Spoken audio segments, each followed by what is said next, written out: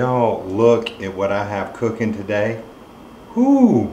Hey, I'm Jamie Dean and we're cooking up sawmill gravy, sausage white gravy, y'all, for our biscuits. I'm gonna show you how easy it is. But we browned off some sausage here. Now all you need to make a good roux, that's what we're gonna start with today, is a roux. Equal parts fat to flour. Now this is our drippings from the sausage. This is probably 2 tablespoons. So to this I'm gonna add 2 tablespoons of flour.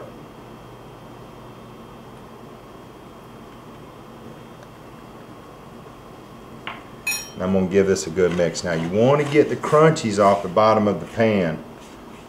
Crunchies are also known as flavor, y'all. Put it around. We want this to be nice and brown. This is a traditional roux. Bobby and I learned how to make one from Miss Eva down in New Orleans, and this is the base to a lot of delicious wet recipes. It's a simple roux. It's flour and fat, equal parts. Give this a couple of minutes to brown up. You really want this to thicken up. This is going to give us the body of our sauce that we're making. I can't hardly talk, y'all. My mouth is watering because I love white gravy with sausage on biscuits. I've let this go. This is looking pretty good. To this, I'm going to add back my sausage. You can add your milk now, but I like to add my sausage just to get all that flavor in there for as long as I can. I'm going to get this covered up. How many days of my life did my mama have a pan of this going in the kitchen when I was growing up? Enough to keep my pants tight, I'll tell you that. I'm going to add a little bit of milk to this. And this is going to cook down. Now I'm going to add, the roux is really going to thicken this milk up as it cooks.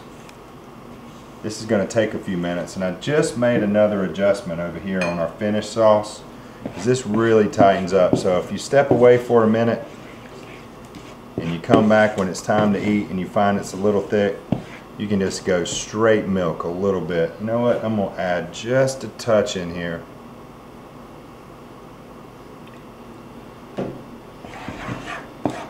Don't be intimidated by a roux, y'all. I can't spell it, but I can make it, and if I can do it, you can too.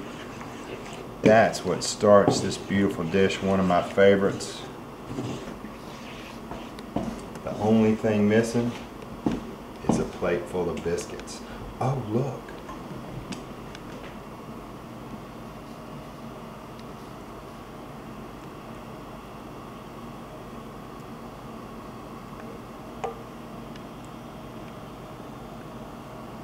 Ooh, boy howdy.